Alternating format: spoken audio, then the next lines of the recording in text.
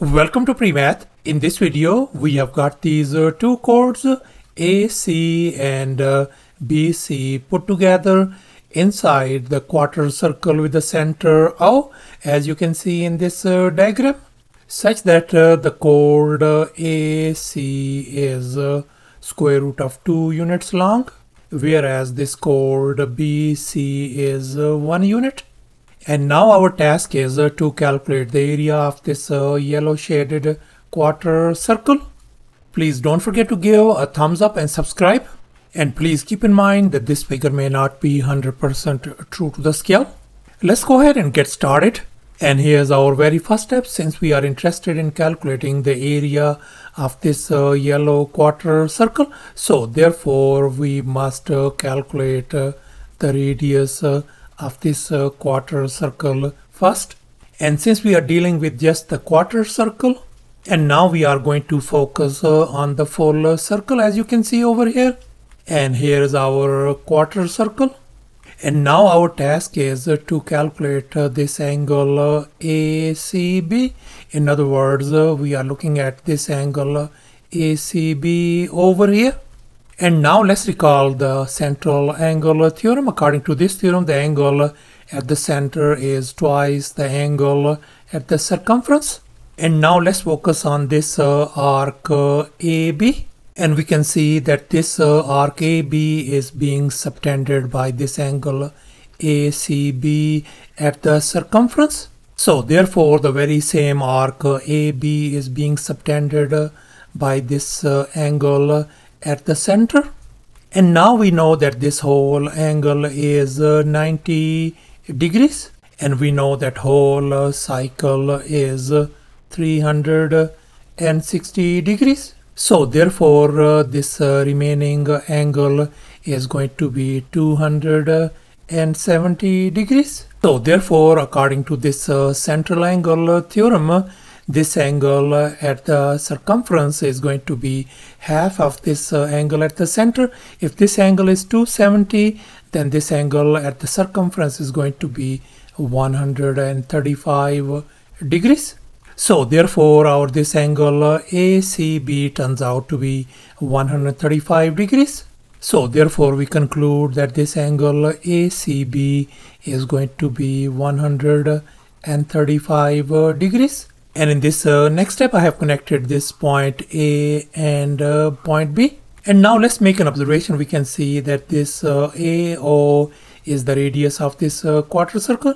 Let me label this one as lowercase r. Likewise, OB is going to be lowercase r as well. And now let's focus on this right triangle AOB.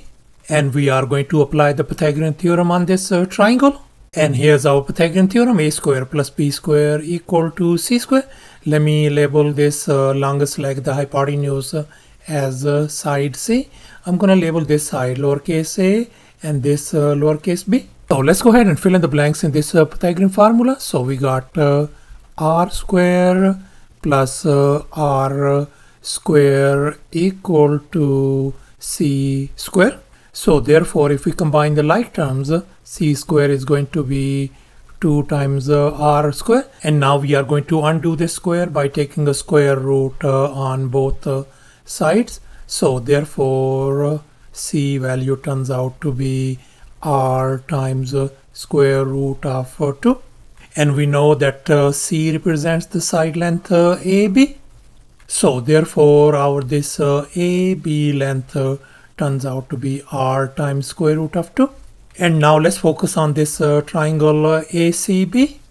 And now let's recall the law of cosines. We got these 3 law of cosines, as you can see, for this given triangle. And we are going to use this law of cosines: c square equal to a square plus b square minus 2 times ab cosine of gamma. And here this angle is our gamma, this side is our lowercase a, this side is our lowercase b, and this side is our lowercase c.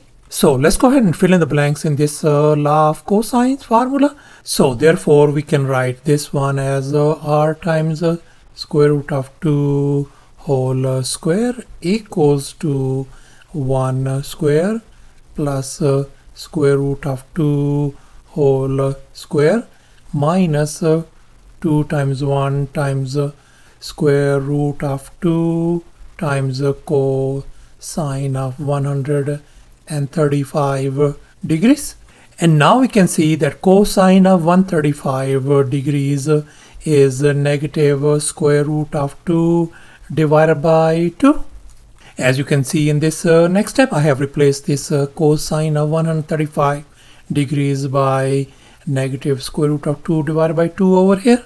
And now let's simplify. That is going to give us 2 times r square equal to 1 plus 2. And if we simplify everything over here, that turns out to be simply positive 2.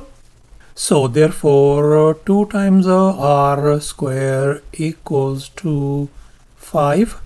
Let's divide both sides by 2 to isolate r square. So therefore our r square value turns out to be 5 divided by 2.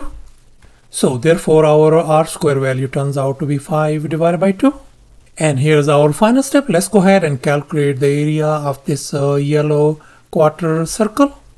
And now let's recall the area of a circle formula. Area equal to pi r square, where r is the radius. And since we are dealing with this quarter circle, so therefore the quarter circle area is going to be this area, pi r square divided by 4. So let's go ahead and calculate the area of this yellow quarter circle. So that is going to be equal to pi divided by 4 times our r square value is 5 divided by 2. So if we simplify the right hand side, the area of this quarter circle is going to be 5 pi divided by 8 square units. And if we put this one in decimal form, so the area of this quarter circle is going to be approximately equal to 1.96 square units. So thus, after all the calculations and manipulations, the area of this yellow quarter circle turns out to be 5 pi divided by 8 square units. And that could be approximately equal to 1.96 square units as well. And that's our final answer. Thanks for watching, and please don't forget to subscribe to my channel for more exciting videos. Bye.